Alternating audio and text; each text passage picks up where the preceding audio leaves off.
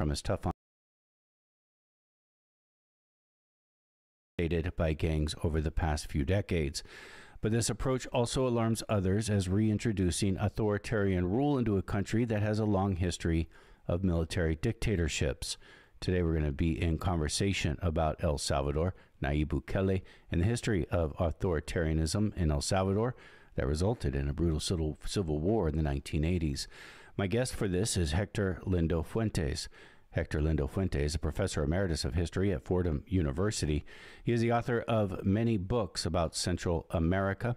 His latest in English is called Modernizing Minds in El Salvador, Education Reform and the Cold War, 1960 to 1980.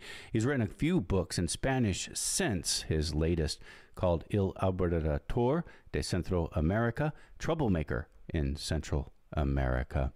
Héctor Lindo-Fuentes, it is my good pleasure to welcome you to this program. Thank you very much for inviting me. It's for me an honor really to be in this conversation. Well, we appreciate being able to have conversations and talk about the history behind important news that is happening at this moment. And at this moment, last week, again, El Salvador overwhelmingly elected Nayib Bukele to a second term as president. As I said in my introduction, El Salvador's constitution explicitly states that no president can serve consecutive terms, yet he did. And it wasn't by achieving, and you will correct my understanding if I'm off on this, but it was my understanding is it wasn't constitutional changes that were made. They didn't make a constitutional amendment. What he did was he stepped down 6 months before the election occurred, and hence that allowed him to run again. They basically found a loophole. Is that a correct understanding of what happened? Well, it's a manufactured loophole in a way, because the Constitution has 6 different articles that prohibit re-election. And he managed to appoint a new group of judges in the Supreme Court that passed a ruling that if you read it's not even internally logical, but it gives him a fig leaf to run for re-election. But it's a ruling that every constitutional expert in El Salvador and internationally really recognizes as fraudulent. The Constitution is repetitive in prohibiting the re-election, and the history of constitutions in El Salvador is also very emphatic in rejecting the possibility of re-election because of bad experiences in the 19th century and the 20th century. There were historically very many rulers in El Salvador who sought to stay in power for as long as possible. And that's the reason why the constitutional documents when written, tend to emphasize the prohibition for re-election and also put obstacles to reforming the Constitution to avoid re-elections. So there's a very long and deep history of, on the one hand, rulers who want to stay in power, and on the other hand, constitutions that try to block them from doing so. Nayib Bukele is a young president, first elected to his first term when he was, I think, around 37 years of age. He's now in his early 40s, charismatic. He uses social media a lot. It's oftentimes talked about El Salvador and his popularity is because his tough on gangs and tough on crime approach. Do you think that's accurate? That has led to his popularity in El Salvador?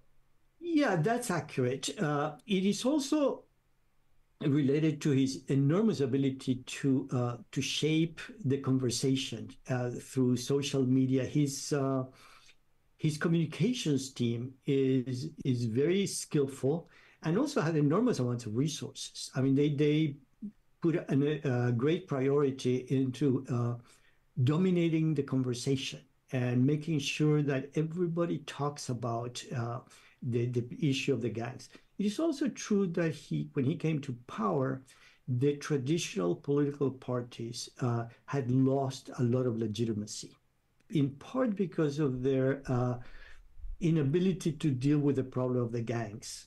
So the contrast was very big, and also the corruption that was revealed in administrations of both former right-wing governments and left-wing governments. So there was a tremendous disenchantment.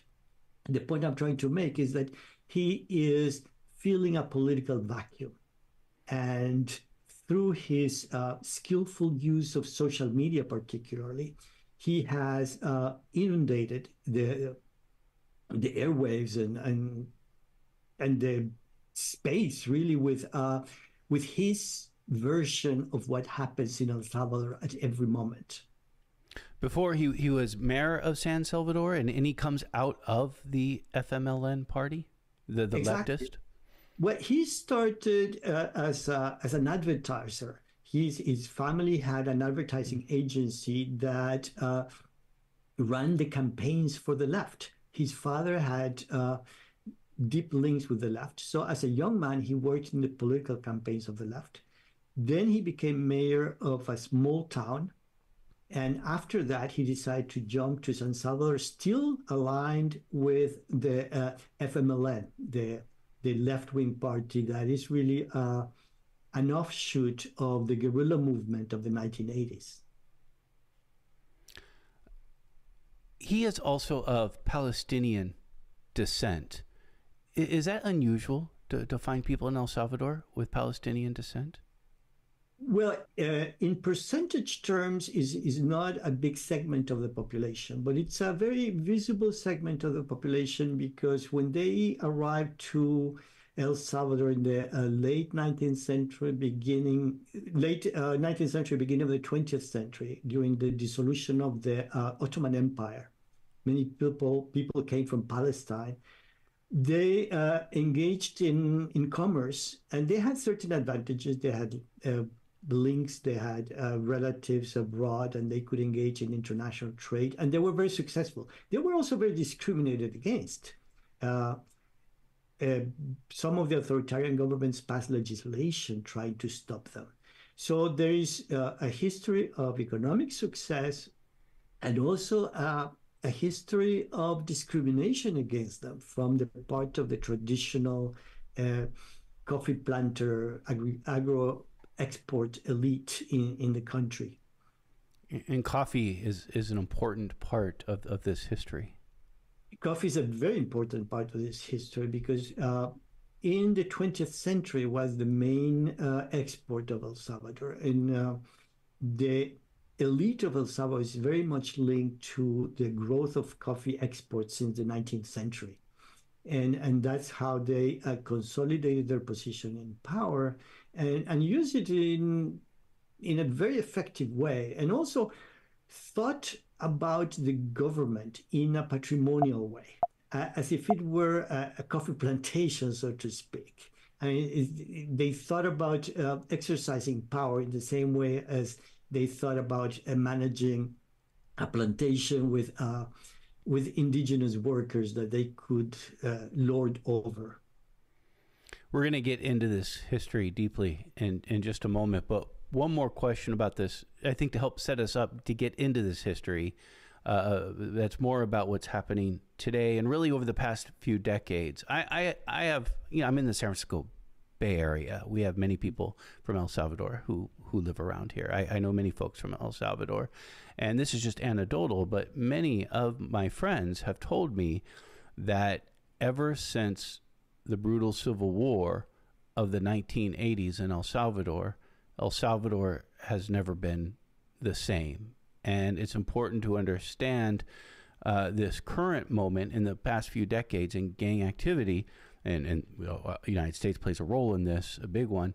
But with this gang activity, it's important to understand the Civil War. Do you agree with that El Salvador was devastated by this war and it never recovered? Oh, absolutely, absolutely.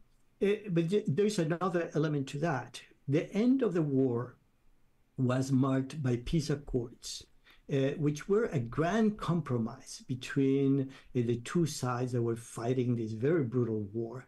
And the peace accords tried to chart a sense of direction for the country, trying to consolidate institutions, that would permit a more democratic form of government, guarantee independence of the three branches of the state, freedom of the press, uh, greater respect for human rights. So, in that sense, there is also a change of direction in the country. The experience with the gangs comes parallel to that. But there are two tracks to this post-war period.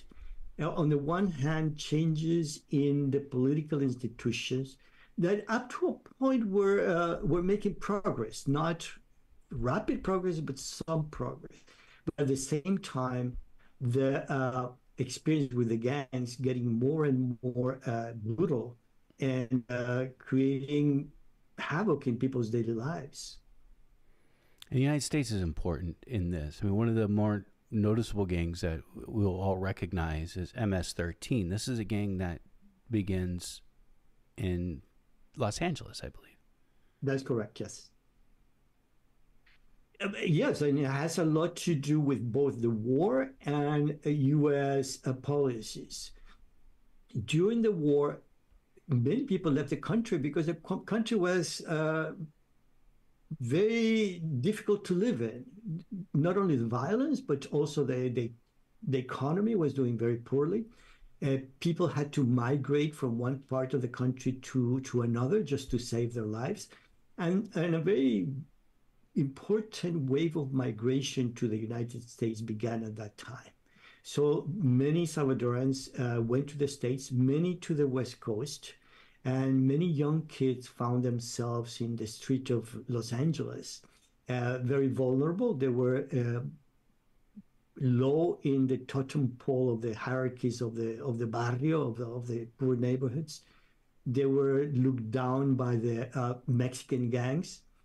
And partly as a defensive move, Salvadoran gangs began to emerge. And one of the ways for them to defend themselves and to assert their presence in this brutal world of gangs was being even more cruel than the previous gangs. And so they developed a very violent culture. And many of them ended up in jail, and the jails were a university of violent behavior and of gang behavior.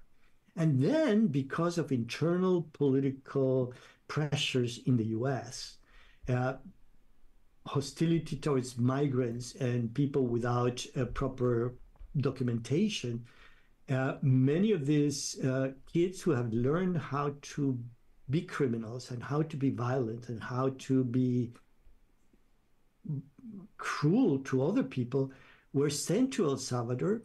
But at the beginning of the Clinton administration, that was already happening. And they go to a country that has been devastated by war, a country that is in serious economic trouble, and without the kind of social protections and programs that could have done something about it. And there are many other kids in El Salvador, young people who were very vulnerable, who were unemployed, who didn't have much of an opportunity during the war. And during the post-war period, they were trying to find what to do. And they were very attractive for these gang members who were already organized in Los Angeles, who already had developed certain habits and had connections too with the father gangs or mother gangs in Los Angeles. So they were very successful organizing within El Salvador in that atmosphere of post-war El Salvador. So the problem grew very rapidly. And the governments were not prepared to deal with that. And many times they thought they could be instrumentalized for political purposes. They could be used for political campaigns. So there were deals made between politicians in El Salvador and members of the gangs, which made it even more dangerous. And the rhetoric that was used to deal with them was similar to the rhetoric that was developed during the war, kind of with a strong hand, using the coercive power of the state, we're going to control this problem. It was not seen as a social problem that required long-term planning, that required very deep thinking about how to address the issues of young people within El Salvador and find programs to help these kids who were being deported from the U.S.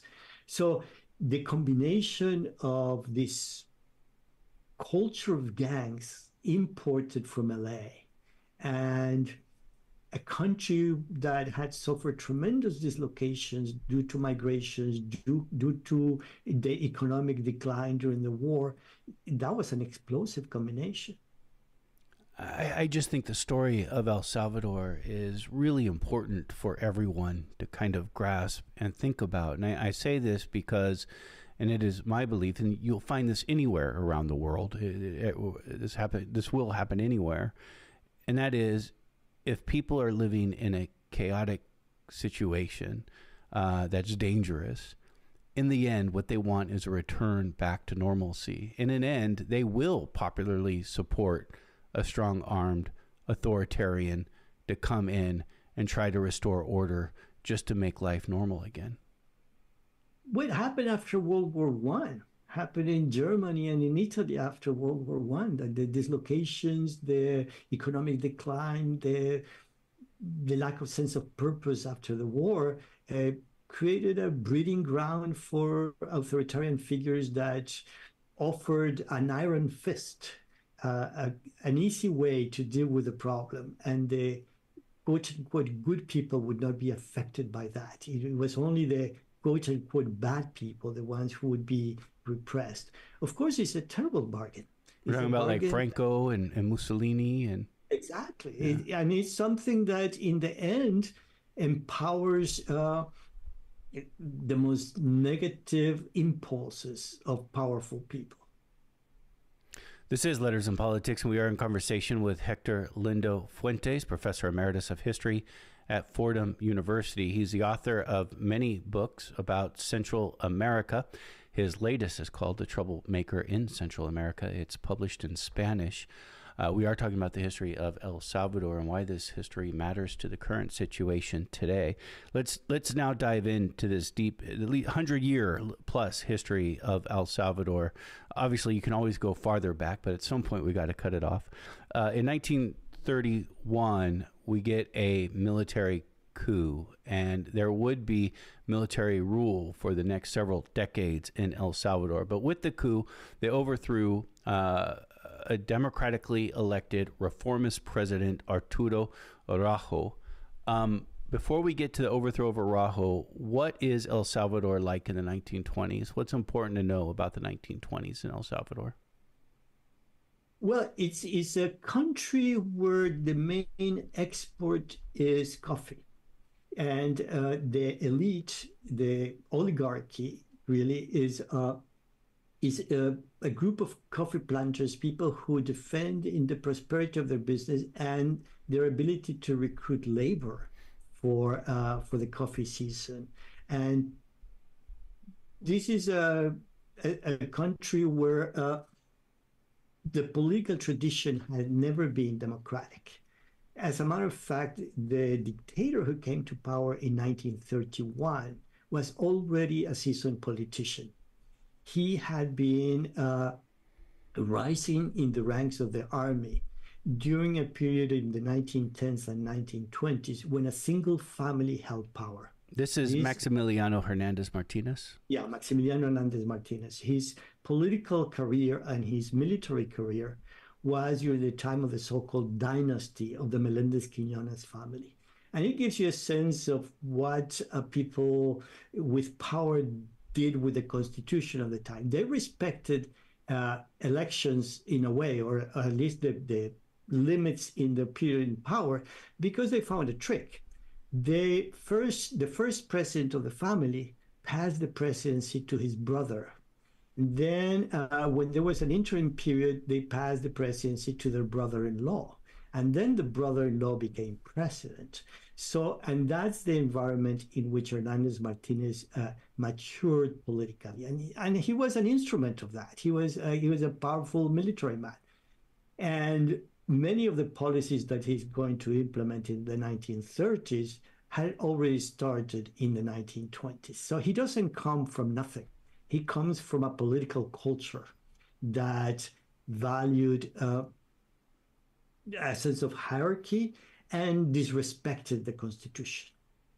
But when he comes to power in 1931, the Great Depression was in full force and had enormous impact on El Salvador. I mean, El Salvador exports coffee. Coffee is not an essential product. People in Europe, people in the United States were trying to be careful about how they use their family budget, and coffee was not first priority. The point is, coffee exports suffered dramatically. There was tremendous unemployment. There was an explosive situation in the countryside. So at the beginning of 1932, just a couple of months after he came to power, there was an uprising in the western part of the country. The main area where coffee was produced, and coffee was produced in land that used to belong to the Indian communities. The indigenous communities traditionally had communal land based on the Spanish colonial legal traditions.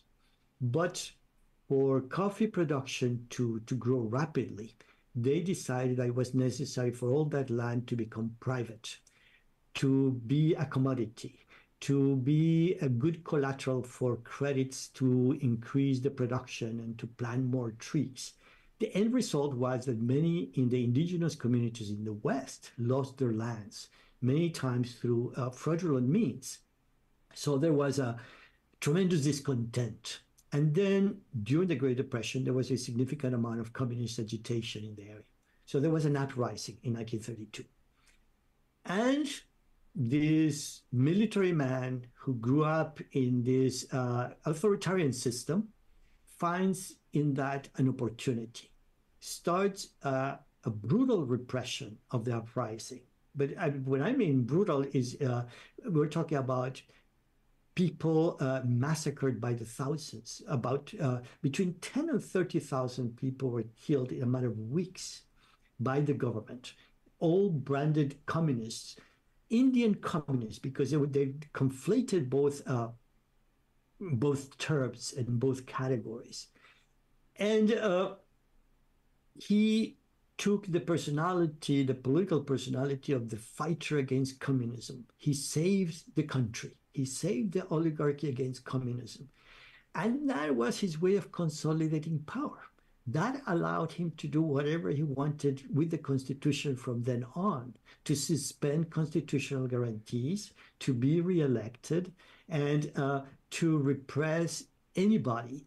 Because if you complained against him, if his very substantial system of spies decided that you were an enemy of the government, you could be labeled as a communist, and that was enough. So this creation of the internal enemy, it starts in El Salvador before the Cold War. The origins of this virulent anti-communism in El Salvador starts in the 1930s. And if you allow me to draw comparisons, I see some parallel between how Bukele is consolidating his power by finding an internal enemy. Now the internal enemy is the gangs. And anybody who opposes Bukele is labeled as a friend of the gangs.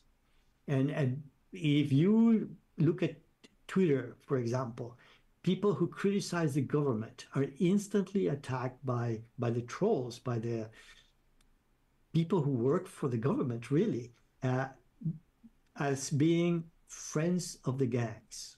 Whatever criticism, you could criticize the problem of the debt. Well, you criticize that the debt is growing, but that means that you're a friend of the gangs. Yeah, a common usage in power to label anyone who's critical as either friend of the gangs or friend of terrorists or friends of communists. Right. I'm going to skip around a little bit here because I did want to actually ask you about what happened in 2020 when Bukele was trying to get one of his measures through El Salvador's Congress or legislature. And at the time, he did not have a majority. I believe his party now, he does have now a majority, but at the time he did not. So he comes to the legislature and brings the military with him and also angry supporters. It was incredible. First of all, he convened the legislature to meet, but it's not the prerogative of the president to convene the legislature. There are the rules for that, and that's the prerogative of the co-equal branch of power, the legislature. And he goes with the army, which was something that was seen as a thing of the past, because the peace accords that I mentioned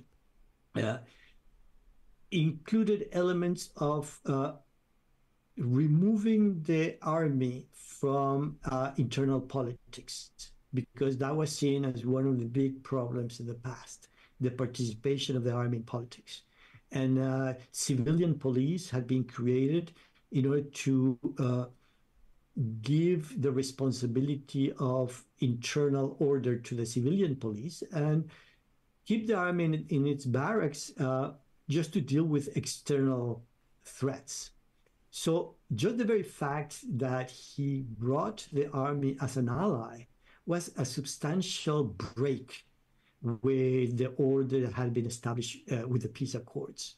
And also the agreement from the part of the army to play that role signified a very important shift in how things were doing. So immediately people got extremely concerned about what was going on and what was in the mind of this man. And he goes into the chambers surrounded by the army, really intimidating the legislators who were there, the Congress people. They're called diputados. And since he could not force a vote and he didn't have the votes, he goes to the podium and then he puts his head on his hands and starts praying, looking for the inspiration of God, because God has told him that he has to rule. So he starts to create this messianic image of the envoy of God who is going to liberate the country from the gangs, because the legislation that he was trying to get passed by intimidating people was to fund a project that he said that he had to deal with the gangs. So this is one of these key moments in the presidency of Bukele, one of the early key moments that indicated that he was willing to break with the order that had been established by the peace accords. And this happens in February of 2020. February of 2020, exactly. We just had the anniversary of that. It was February 9th. And as I'm reading this, I couldn't help but think about what happened in Washington, D.C. on January 6th, which actually happened after. Happens almost a year later. This happened in El Salvador first. And at that time, Trump was still the president of the United States. So his ambassador, Ronald Johnson was his name, was not scandalized by what happened. On the contrary, he had become kind of an informal advisor to Bukele. And apparently he's still in communications and kind of a bridge between the Trump faction of the Republican Party and President Bukele. Bukele, who was supposed to have been of the left, of the FMLN, but now is very strongly allied with people with connections with Donald Trump and his allies. So El Salvador would have uninterrupted military rule from 1932 to 1979. This begins the rule with General Maximiliano Hernandez Martinez. He rules for about 12 years, and then you have, I guess, successive military rulers after that. During this period between 1932 and 1979, there are some uprisings, especially strikes.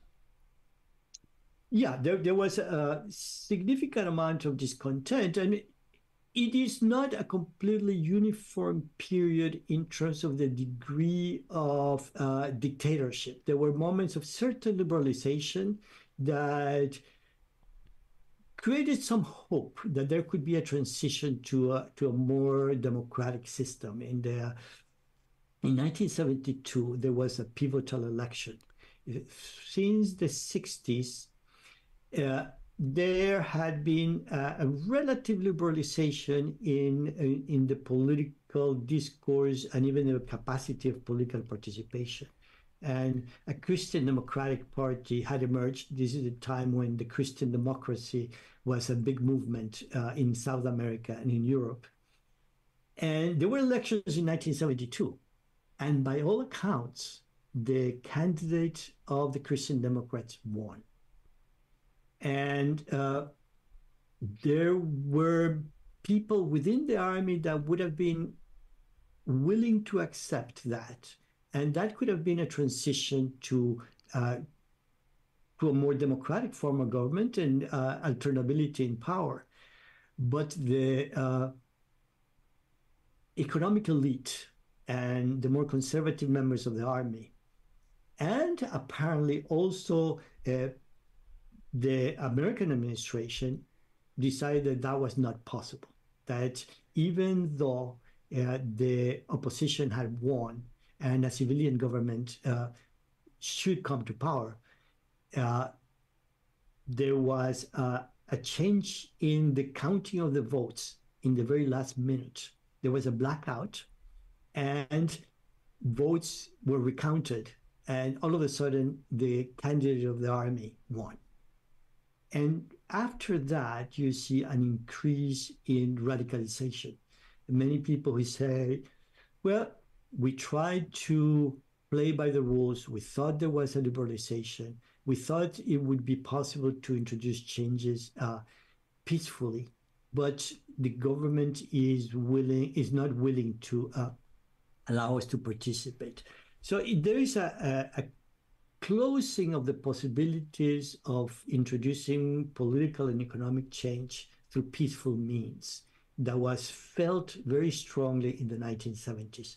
This is the decade when you have increased guerrilla activity and also right-wing death squads attacking people perceived as enemies from the left. So political violence increases in the 1970s. This closing of the political space and the realization or the assumption by many people, not necessarily from the left, just people who had democratic inclination, saying, well, there's no way out. There's no way to introduce changes in the economy and in the political system outside of violence. So that it spiraled down from 1972 to 1979. Is it in this period that we get the rise of the Farabundo Martí National Liberation Front, the FMLN, the leftist guerrillas? That's correct. There was a number of different groups from the left. And by the end of this period, they decide in order to have a chance, we have to unite our forces. And the Farabundo Martí Liberation Front, it was really a coalition of groups who had separate identities. And they kept it up to a point. Even today, you talk to people who were members of the FMLN, and they say, yeah, but I was from the Bloque, or I was from the Fuerzas Populares. They kept some of their identity from the past. So the Farabundo Martí Liberation Front was a coalition of groups of the left, including the Communist Party. It's interesting because I did want to ask the role of indigenous people in the FMLN. You mentioned earlier that there is a history of indigenous resistance to what's happening in El Salvador since in the late 20s, early 30s, they're the ones who would lose the land to the coffee plantations. Yeah, although it's interesting that during the Civil War of the 1980s, most of the activity was not in the western part of the country. As a matter of fact, it was a relatively quiet part of the country. Most of the activity was in the east and the north of the country. And yes, the memories of 1932 were very strong. Well, all the names from the 1980s war came from the 1932 events.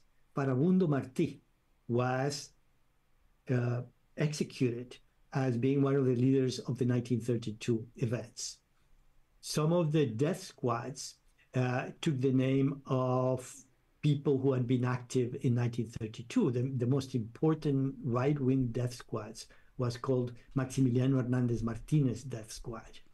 And during the 70s, during this period of polarization that I'm talking about, the memory of 1932 was very strong. Every time that the conservatives, the oligarchy felt threatened, they would bring back memories of 1932 and would say, well, Maximiliano Hernandez Martinez knew what to do, and we could do it again. And doing it again meant, well, we could just unleash the forces and kill thousands of people in a matter of weeks. That's what they really meant. And also the memory of the legendary fighters of 1932 was kept alive. And much of the history was written at that time, and some of the more popular history books were related to that period. It's very interesting. Farabundo Martí is a person, again, in the 1930s. This is where the FMLN gets their name, Farabundo Martí National Liberation Front. I couldn't help but think of the parallel to the Zapatistas in Chiapas, naming themselves after Emiliano Zapata. Exactly. Find an iconic name. And he was a very compelling character as well, because he had fought alongside Sandino in Nicaragua as an anti-imperialist. So he had these two sides to his biography, having fought against the American Marines in Nicaragua and having fought against Maximiliano Hernandez Martinez in El Salvador. But he was executed in 1932. So that contributed to his legend. There was no further political career, possible mistakes or whatever. He died in the heat of the battle, so to speak. Well, he was executed, but immediately after the events. And again, the right-wing groups using the name Maximiliano Hernandez Martinez, this is the guy who conducted the coup and became leader in the early 1930s. His name being used by right-wing death squads. How is Maximiliano Hernandez Martinez remembered today in El Salvador? Well, that's a very interesting question. Even today, there are many people who remember his period as a period of peace, a period when there was no corruption, a period when the national debt was kept under control. There is a whole mythology around him. As a matter of fact, I spent a significant amount of my career trying to dispel the myths around Maximiliano Hernandez Martinez. But it was an easy myth to create because he controlled the media, which is exactly what Bukele is doing. He owned a newspaper. His censorship of the newspapers was complete. So he fabricated this image of a super honest individual who was able to keep the national debt under control. At that time, the national debt was a big thing because in the 1920s, the politicians have left the country under tremendous debt, which had an impact on the national sovereignty of the country. The country was pretty much under the control, or at least the economic policies of American banks. because the debt was so high that the American banks were able to get the government to accept the appointment of an American official who was in control of the revenue coming to the country through customs. So government expenditure was decided by an American. So there was an abridgment of sovereignty that was the result of the national of this enormous debt of the 1920s. So Martinez portrayed himself as the one who stopped this indebtedness of the country. Of course, that's a full myth, because the reason why he couldn't get more debt for the country is because of the Great Depression, El Salvador could not get more debt. It was just a bad country to give credit to. Nobody wanted to lend money to El Salvador. Not only that, the American guy who intervened in the customs collections was one of his main economic advisors.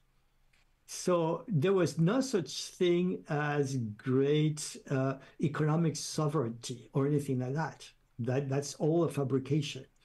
But the reason why I elaborate on this is because it tells me how important this complete control of the narrative that Bukele is developing, how that could have long-lasting effects unless people make serious efforts to set the record straight. Now, one thing that I would like to point out, if you allow me to, is that there's one big difference between the previous authoritarian episodes in El Salvador.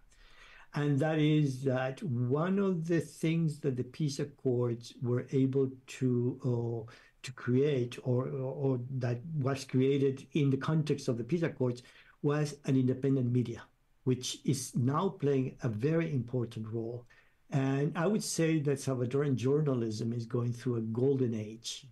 There are journalists who are doing first-rate investigations, uncovering corruption, risking their lives really to set the record straight. Many of them are in exile already, but their role is extremely valuable now, and they seem to be willing to keep playing it. They don't seem to be intimidated. You look at what's being produced today about the counting of the votes after this election, that gives you hope that they will continue working. And they say so. I mean, if you talk to them and say, well, yes, this is what we do. We can spend an entire show just on the Civil War of the 1980s, but I want to ask about U.S. involvement in this whole history that we've talking about with our limited time available. And I say this because I remember I was a kid in the 1980s. The situation in El Salvador grabbed the attention of the United States in popular media. I remember the movie Salvador by Oliver Stone. There was the movie, I think it's more in the 90s, Mi Familia, in which one of the main characters is a refugee from El Salvador. In the 80s, in the mid-80s, my very first protest I ever attended, my aunt took me to San Francisco to protest U.S. policy in El Salvador. What is the U.S. role, not just in the 1980s? We know that, and just put it out there, many people for the military and others would train at the School of Americas here in the United States. But through this whole history, sort of through the maybe 1920s on, does the United States play a role through this thread of history that we've been talking about today? Oh, most definitely. As a matter of fact, the book that you mentioned as my last book is about the beginnings of this transformation of U.S. policy in Central America. After the opening of the Panama Canal, really since the Spanish-American War, U.S. gave tremendous importance to Central America because of the proximity to the Caribbean and the Panama Canal, and which was the greatest strategic asset for the United States. So it was very important to have compliant countries in Central America. And I mentioned this family that was in control for 12 years. And you mentioned a pseudo-democratic country, regime that was replaced by Maximiliano Hernandez Martinez in 1931. Well, the reason why that happened is because the last member of the dynasty wanted to re-elect himself. But El Salvador was part of a series of treaties signed in 1923 that, in order to keep Central America peaceful for the purposes of the Panama Canal, included a prohibition of recognition of any government that came to power through extra-constitutional means. So when this last member of the dynasty, whose name was Alfonso Quiñones Molina, wanted to be reelected and had gone really far into the reelection process, the U.S. government told him, this is not going to be tolerated. And immediately he changed his tune. Because the United States was concerned not about El Salvador or the constitutional order, but about stability in Central America for its proximity to the Panama Canal. However, and that's why this Democratic guy was elected in 1931. When Maximiliano Hernandez Martinez got reelected by playing games with the Constitution again in 1939, and it's a little bit of a complicated story, the day after his fraudulent reelection, the American ambassador gave him a big dinner party. The day after, it was just because the United States was at that time worried about the proximity of World War II. Europe was very complicated. The good neighbor policy was taking shape. So the United States was not in the business of disturbing authoritarian regimes in Central America anymore. And the same was happening with Somoza in Nicaragua, with Trujillo in the Dominican Republic. The point I'm making is the policy towards El Salvador has a lot to do with the larger view of the strategic interest of the United States. In the 1980s, Ronald Reagan decided that after what had happened in Nicaragua with the fall of the dictator Somoza in 1979, the United States was going to draw a line in the sand to the Soviet Union in Central America. What had happened in Nicaragua was seen as a grand plan of the Cold War, and the United States, in a full Cold War mentality, decided, okay, this is it. We are not going to allow something similar to happen in El Salvador. So started sending a lot of resources to the Salvadoran army, which felt empowered. And the right in El Salvador felt empowered.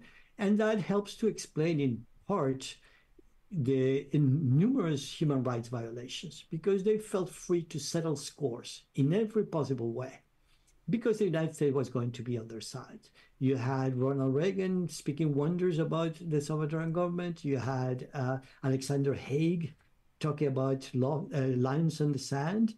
And you had Jeane Kirkpatrick saying that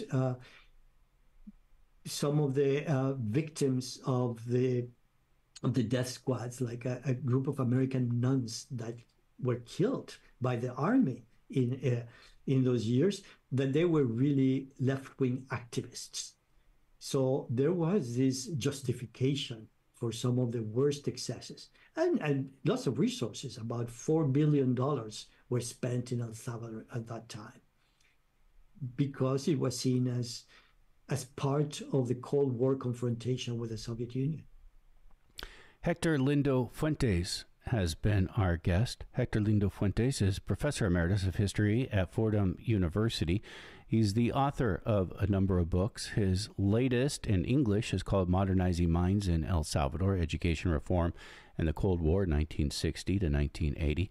But his most recent book is written in Spanish. The English translation is The Troublemaker in Central America. He has joined us to talk about the history of El Salvador.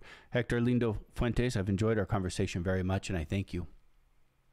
Thank you very much. I only want to make one clarification, is that the book Modernizing Minds, I co-wrote it with Eric Ching, a very esteemed colleague, and I don't want his name to be left out.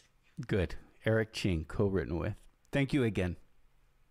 Thank you.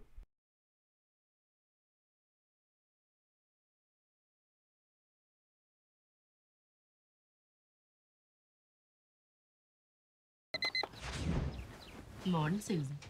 Kiki Palmer? Breakfast? HelloFresh has free breakfast.